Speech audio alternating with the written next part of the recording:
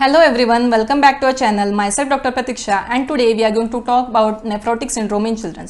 So it is a condition that can be concerning, but with the right knowledge we can navigate it together. So now let's talk about nephrotic syndrome. Basically, it is a kidney disorder that affects your child kidney's filters, which removes excess waste and fluid from their blood.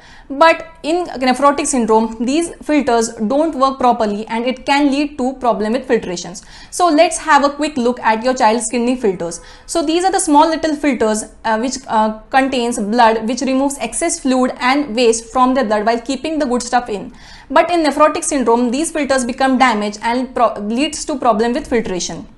When these filters don't work properly, it can lead to several symptoms, and one of the most common symptoms including swelling over the eyes, abdomen and legs. Your child might can also have a foamy urine due to excess protein being passed out through the urine. So now let's talk about the causes of nephrotic syndrome. So there are many various causes of nephrotic syndrome. Usually in some cases it is idiopathic, that is the exact cause is not known, but in secondary conditions it can be due to some medications, allergic reactions or infections. Now let's talk about the first one, that is minimal change disease. It is one of the most commonest cause of the nephrotic syndrome and it is usually seen between 2 to 6 years of age. There is no exact visible change in the kidneys, but it is believed that the immune system is involved. Now second is the focal segmental glomerulosclerosis. It is also one of the commonest form of nephrotic syndrome and it is usually seen between the adults and children's age, and it usually involves the scarring of the kidneys which affects the filtration. Third is the congenital nephrotic syndrome. It is usually seen in the infancy and it is associated with many other abnormalities, and some children are born with these disorder, that is congenital nephrotic syndrome.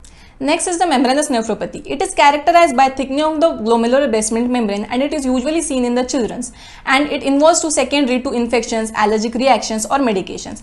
Next is the IgA nephropathy, also called as Buerger's disease. It is characterized by buildup of the anti-immunoglobulin antibodies in the kidneys that affects the filtration. And next is the infections such as streptococcal infections or parasitic infections such as malaria, or uses of non-steroidal anti-inflammatory drugs can also be a leading cause to nephrotic syndrome. Now, according to the new research, there is a conflict related to the kidney, that is abandoned conflict. Whenever the child is in the womb, the mother feels abandoned, that is a forsaken feeling. She feels unwanted or neglected by her family or any other person, and it may also cause to such conditions. Now, let's talk about the diagnosis and the treatment part.